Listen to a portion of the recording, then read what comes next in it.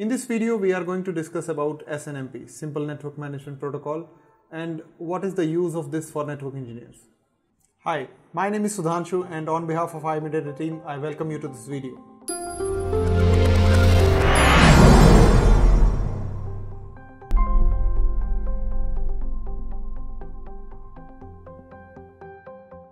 So let's talk about SNMP, Simple Network Management Protocol.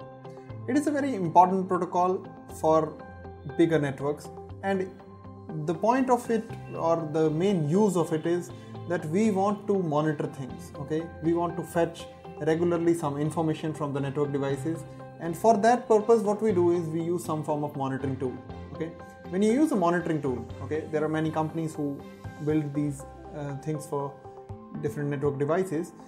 What it does, it basically sends query messages asking for details about certain things. Let's take an example. Suppose I want to monitor maybe a link, okay, which is very critical for me. Maybe it is a WAN link, and I want to know that when it went down or when it went up, and maybe I alter some things based on that. So if you consider this, take this image as an example, I could run an SNMP manager. I could have an SNMP manager running somewhere, querying about this thing or whatever else we want to query to an SNMP agent. Now an SNMP agent will be a network device who is currently being monitored and asked for these details from. Okay, so it might be a router, it might be a switch, it might be a firewall.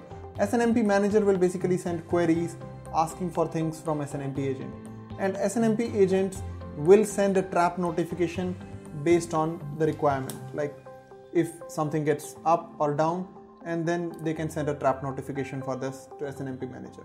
Now what's the point of it? The point of it is that if we have this monitoring tool or a SNMP manager, maybe we can configure it. Okay, there are many vendors like SolarWinds, CA Spectrum.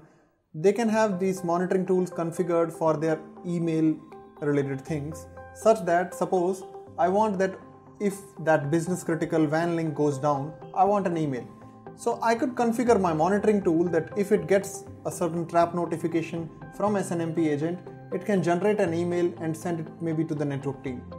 So this way we don't have to make a person sit there constantly monitoring this particular link. So this is how it actually helps in terms of managing the basic things about network, and it's very widely used.